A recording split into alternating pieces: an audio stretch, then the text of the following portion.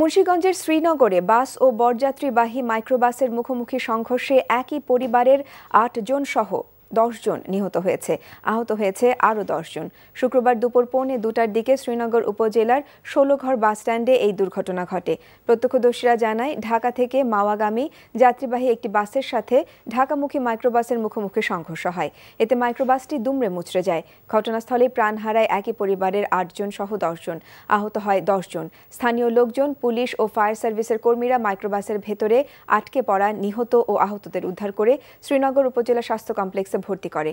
নিহত হলেন রুবেলের বাবা আব্দুল রশিদ ব্যাপারী, বোন লিজা, ভাগ্নি তাবাসুম ও রুনু। অন্যরা হলেন মাইক্রোবাস চালক বিল্লাল, যাত্রী কেরামত ব্যাপারী, মুফিজুল মোল্লা ও তাহসান। অপর অজ্ঞাত ২ জনকে ঢাকায় নেয়ার পথে অ্যাম্বুলেন্সে মারা যায়।